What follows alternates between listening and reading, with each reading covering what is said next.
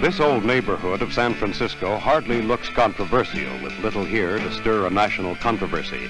But in recent weeks, influential news media have devoted reams of copy to Haight-Ashbury, lately with stories of runaway youngsters swept up in a bizarre world of drugs, sex, and sloth. But the bulk of the material deals with a mass of bearded, beaded, barefoot people maybe causing a threat to normality. Such reports have contributed more notoriety than knowledge. That was fine so long as the hippies of Haight-Ashbury remained a close-knit group. But their radical customs are spreading fast, demanding serious study. KPIX Reports examines why this society exists and where it hopes to go. Poet Allen Ginsberg calls this beaded, bearded generation the seekers, youth looking for a better world than their elders know. There seems to be no hurry to the search. Haight-Ashbury offers many passageways for exploration, some false, some dangerous, some promising. However, who but youth has time to wander such a maze, or better chance to make use of any wisdom gained in the search? Some call Haight-Ashbury another Bohemia, like the Left Bank, Greenwich Village, and others of earlier years. But it's more like Brigadoon, a magical land that appeared only yesterday and may be gone tomorrow. But if it lasts, the effect on the rest of society could be far-reaching. And that's why the outside world must try to understand what is happening here.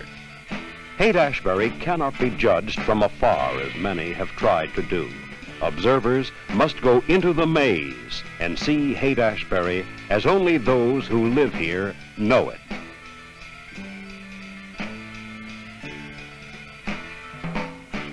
Michael McClure, a poet-playwright with a wide following among the avant-garde and a respected standing among literary critics around the world, is a resident of Haight-Ashbury, and was years before it changed character. He welcomes the new scene he sees around him. In his eyes, Haight-Ashbury is more a neighborhood than ever. The places he sees and visits daily mean more to him than the outsider would suspect. One of his first stops is usually the psychedelic bookshop, the hub of Haight-Ashbury. This is a psychedelic shop full of books and records. This is what started January 1st, 1966 in the new rock and roll Montparnasse Haight-Ashbury district of San Francisco. This was the beginning of the beaded, velvet, long-haired leather eternity.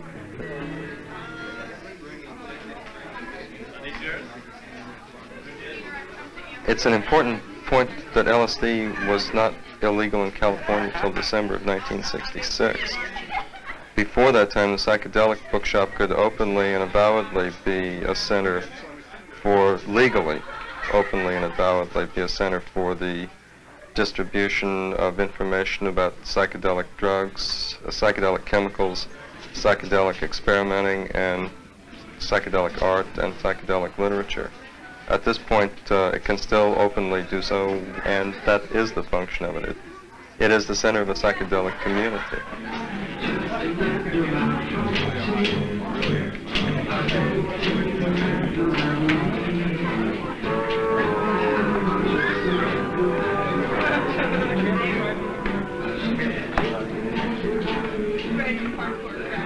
There's a difference between the Beat generation and what's going on now, in that the Beat generation was in revolt against the middle class that it came from. This new thing that's happening has divorced it all from the generation it came from, has absolutely divorced itself. So that if you make a comparison between what's happening down here in Grant Avenue of 10 years ago, rudimentarily and at the very root of it, it's a different shot. It's a different kind of thing that's going on.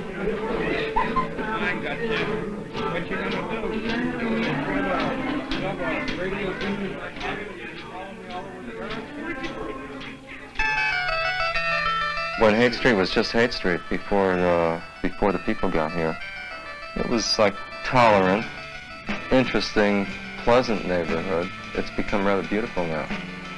The neighborhood is much better to live in now.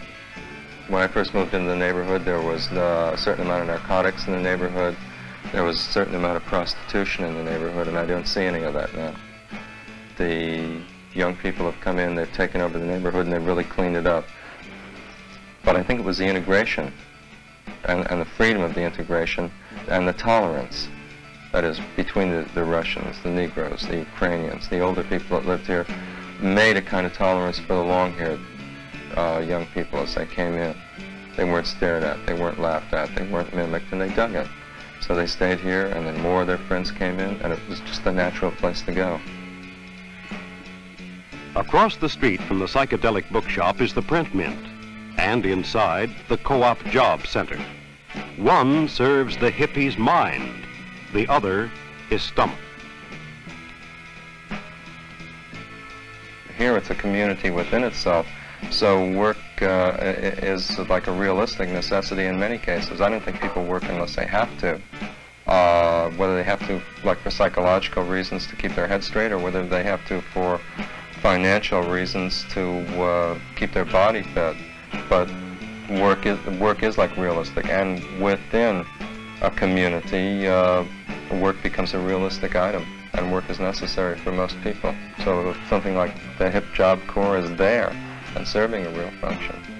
Hip Job Corps, HIP standing for Haight-Ashbury Independent Proprietors, and getting jobs for these strange-looking people who otherwise might have a bit of a time getting a job now.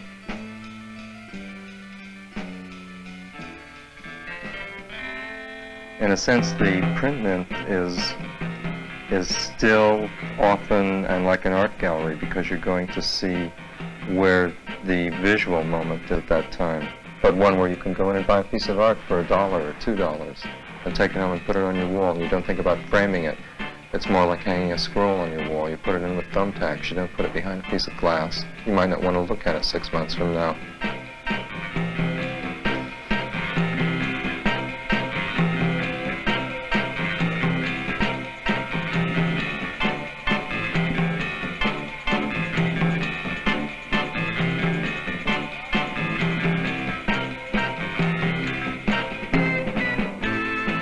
The reason this new psychedelic art and new psychedelic style is so attractive to the young is most of them have had psychedelics, or they've been with somebody who had, and they've gotten a contact high, and they're thrilled by color, and they're thrilled by the freedom from their own brains that allows them to dance, not freedom from their intelligence, but freedom from the standard channelings of their thinking, so that they can move, so that they can see one bright color, that the same way you look at wildflowers in a field. And there's a green one next to a purple one, next to a blue one, next to a white one, next to a red one, and it's beautiful.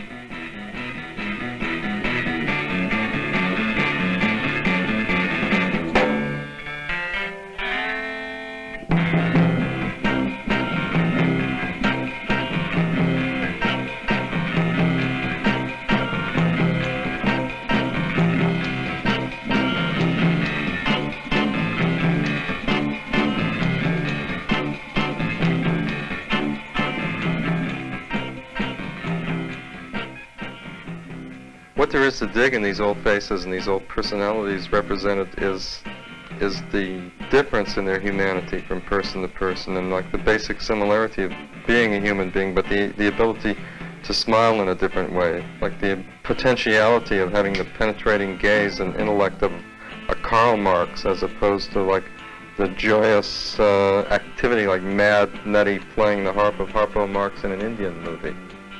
And to be able to hold all of these positions at once is again like being in the window at Chartres. It's not the negative quality of picking out one person to idolize because it's camp and slightly perverse, but the ability to look at all of these human beings and to sympathize and be able to take within yourself the qualities of all of them, to make a pastiche or a collage or an assemblage out of a wall, which is like doing the same thing inside of your own brain and your own body, to say I can smile like Harpo Marx and I can laugh like Karl Marx, or vice versa.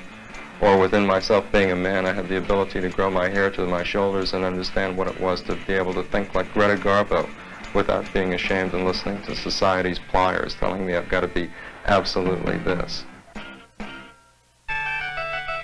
Generally, the hippies of Haight-Ashbury are not political activists like their bearded brethren in Berkeley.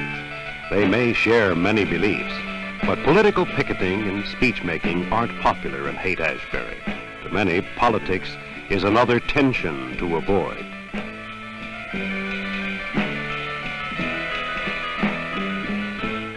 There's been like a new vitality brought into the neighborhood and a changeover.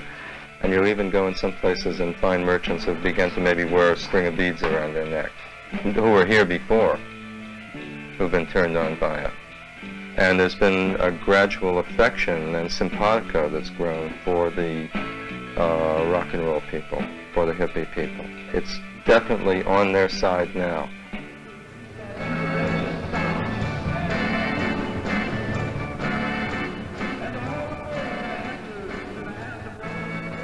The Straight Theater is the only thing like it that I know of. There are big auditoriums set up for electronic music in Europe.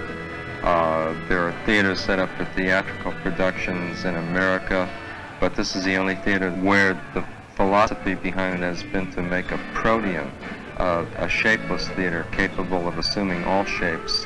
The capabilities of everything happening here are really fantastic. The new music is really instantaneous. That's what's so beautiful about it, whether it's like the Quicksilver message, it's instantaneous, and it doesn't matter whether this is like an immortal art form or whether this is like the beginning athletics for a new generation, teenagers being dug by the teeny boppers, the Grateful Dead making their kind of huge roar rock, or whether it's some new group like the New Salvation Army group playing right now. In how to think and dance with the music bouncing against their chakra and nerve centers. Already rock and roll is like the assemblage movement. It's just like a spiritual instant. I think it's going to grow or it's going to be over or it doesn't make any difference because I see like a new kind of music, a new kind of art coming out of it already.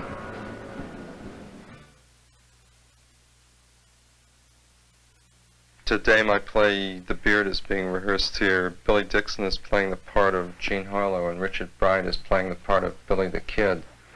The play is a kind of a rite. It wouldn't matter too much whether the players were Christ and Magdalene or Mars and Venus together. It's a rite. It's my imagination being enacted with their meat and their beauty on a shelf, in a sense, with lights being played on them, and like she's Jean Harlow and he's Billy the Kid, and they're together in eternity, and it's a kind of blue velvet eternity. You think everybody hits a one? How should I? What do you think? Sure. I don't. Don't what? Think better of us. Yeah? Stay a good long distance away from me. Why not? Well, maybe they are. Or what? Come on, maybe they're bad and don't know it.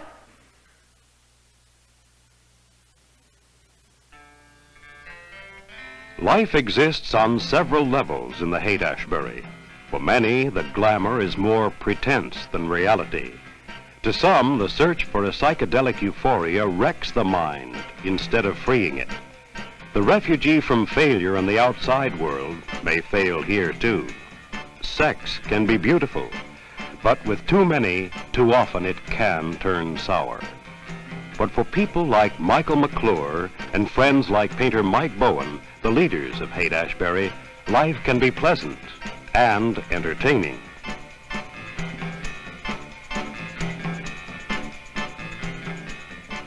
Mike Bowen has sort of become the Mr. Haight-Ashbury district. He's put himself in the middle of it. When I first knew him, he was painting abstract expressionist paintings. He leaves these things behind him. He makes a new self. He comes up with what he is. You see his painting, and like there's like a painting of Christ with like snakes and skulls and Buddhas spiraled around it. Then you see the process that he's undergoing, what's happening within his own feeling, and like he brings it there and he puts it in paint.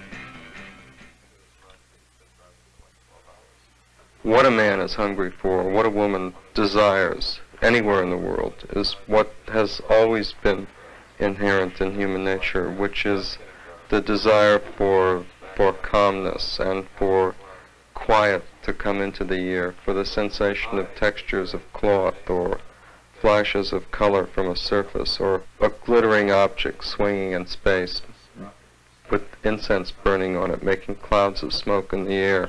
When you come to the conclusion that there's nothing but meat, and meat is spirit, and like the human meat and the human flesh is reality, then you end up in rooms like this, speaking about it. You begin to think about where you're at. You take space and time for a new thought. You put a song by a poet on the record player. You listen. You discuss. Sometimes the discussions are mundane. Sometimes they're beautiful. You have to figure out where you're at. You put your hand against a new surface. You look at a new smile. You look at somebody's face. Somebody comes into the room. The telephone rings. It's just like it is anywhere else, except here, like the ordinary daily realities that are unromantic are like shed from it and shaved off. You begin to like hear and speak and listen. It's like anybody's front room, except a lot of the dead, phony rituals are over, and some new rituals are being given birth to, which will be replaced by other rituals. I think that he means just generally drop out of living life at second hand and drop into living life at first hand. I think that the dropouts in Haight-Ashbury are dropping into a new society. This means creating a new society. It means that it's got to be done by trial and error, and there are some errors and there are some trials, but there's a great deal of success as well. I think that we are revolutionaries of living because we have actually started dropping into a way of living that is relevant, I think, to society as a whole. These people are going back to making bread. They're going back to discovering the mystics, which have always been a part of human tradition. They're going back to berry picking. They're living by candlelight. They want like the touch of body against body. They want the natural hair. They want the natural clothing. They want luxurious clothing. They want velvet. They want beads. They want ornament to show where they're at and to show that they have been removed, that they like being removed, that they're going to stay being removed, and that they have set up their own way of thinking and feeling, and they're going to live by it.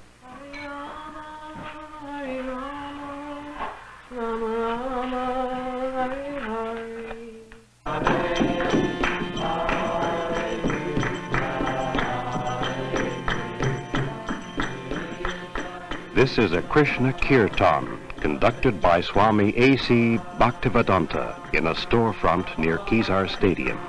The hour is 7 a.m. The purpose, expanded consciousness without drugs.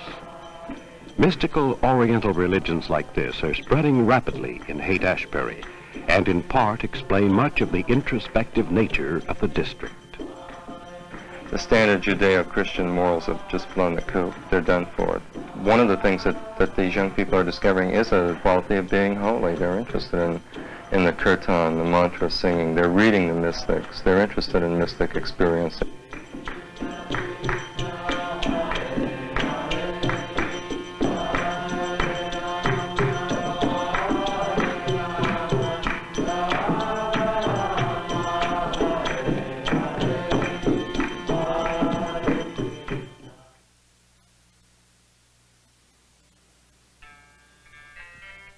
In Haight-Ashbury, doors are for letting people in, not keeping them out.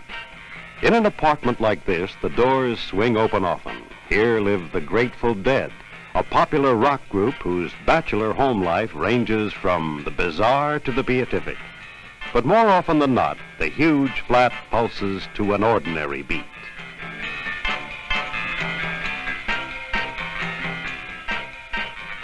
The Grateful Dead are roar rockers. They're the rockers that roar, the rock and rolls that blast out sound.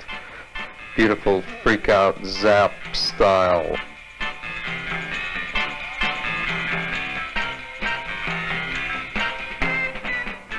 There's a real grace inherent within the ability to make in a room a kind of continuous, simultaneous altar of four walls, to present paintings and wood and precious objects and stones and dripping candles and reflections of light in new ways from new sources on a multiplicity of the awarenesses of what's going on, to be able to move as a group from room to room and present yourself in a new situation, to conceive of like human pleasure as a dramatic situation, to be able to be comic about it, to be able to be beautiful about it, to be able to wear a funny hat, to be able to wear your hair to your shoulders, to take like Pigpen for a name and be proud of it, to be able to smile at being called a hippie, to live in a universe of your own creation.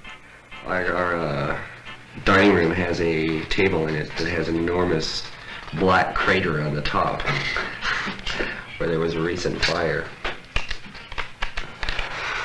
We all walked out of the house leaving all the candles burning.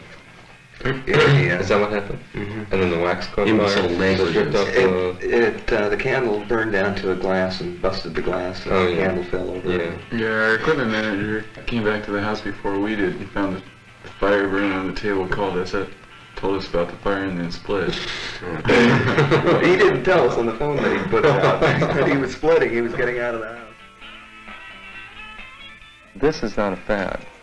This is going back to the 9,000 years of tradition preceding the last 50 years. The last 50 years of mechanization and of Bauhaus architecture and the rigidity of the square blocks of the city and of concrete and steel and girders. The morals of this community are not the kind of morals that the police departments attribute to it.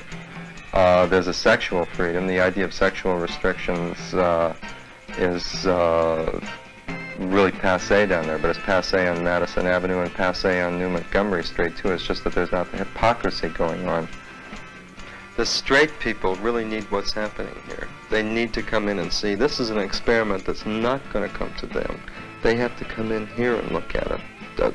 The creatures in a beautiful experiment with X-ray, crystallography, diffraction, electron microscopy are not going to crawl out and look at you. Like any neighborhood, the Haight-Ashbury district has a seamier side that we've not dwelled upon. There is here, to be sure, a widespread traffic in illegal hallucinatory drugs, many of them placed in the hands of youngsters and others with tragic results. Here also in this neighborhood are persons who are mean, selfish, lazy, decadent. There are also criminals in this neighborhood. There are sexual excesses in this neighborhood. And there is unhappiness in this neighborhood. But are there any more of these things here than in many other parts of the city? Possibly, but probably not. The degree is not important. One does not have to condone everything in Haight-Ashbury to know that it exists, and no harm can come from trying to understand what is happening. Imagine the Haight-Ashbury district as a lion peering through a tambourine with intense, dark, golden eyes, with a cross hanging down from the tambourine, and mushrooms and roses growing below it, and the lion peering through the tambourine with intense, dark, golden eyes, and think of it as being an image, disappearing, peering, coming back, retracting itself, manifesting itself, being beautiful, and it is all perfect. This is really it, and it is all perfect. This is really it, and it is all perfect. This is really it, and it is all perfect. This is really it, and it is all perfect. This is really it, and it is all perfect. This is really it, and it is all perfect. This is really it, and it is all perfect. This is really it.